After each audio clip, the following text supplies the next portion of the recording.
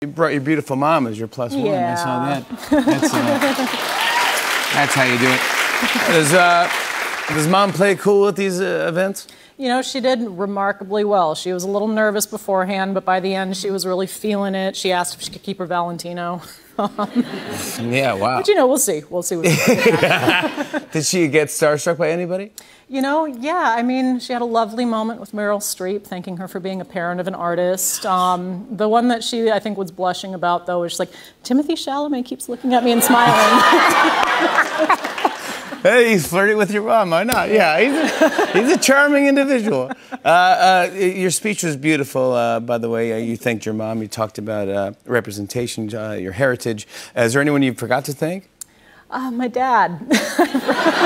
How did he react? Like, hey, congratulations. You know, Great job. Way to go, Wow. kid. Great job, Lily.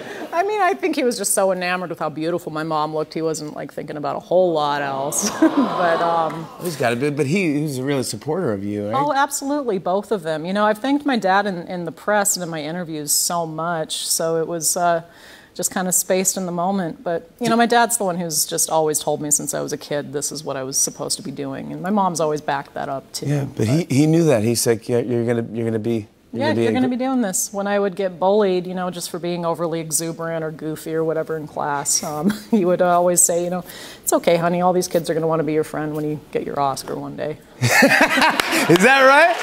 Wow, Dad! Sending the vibes. Yeah, we'll see.